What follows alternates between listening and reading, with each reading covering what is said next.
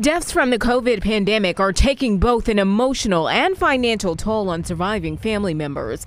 More than 1,000 people have died in Hamilton County alone.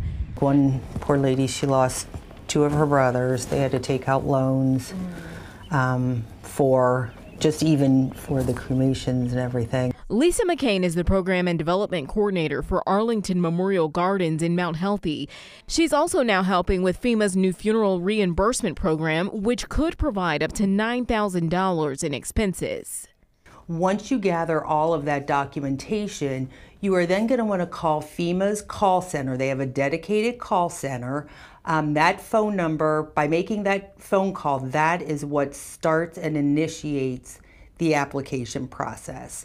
Documents include funeral-related expenses and, most importantly, a death certificate.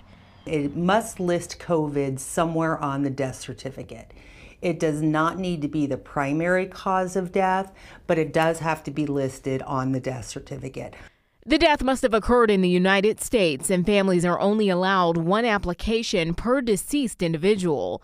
The applicant must be a U.S. citizen, non-citizen national, or a qualified alien who incurred funeral expenses after January 20th, 2020. FEMA is already warning people to beware of possible fraud. Remember that a FEMA representative will not reach out to a family to start this application process. The family has to initiate the phone call.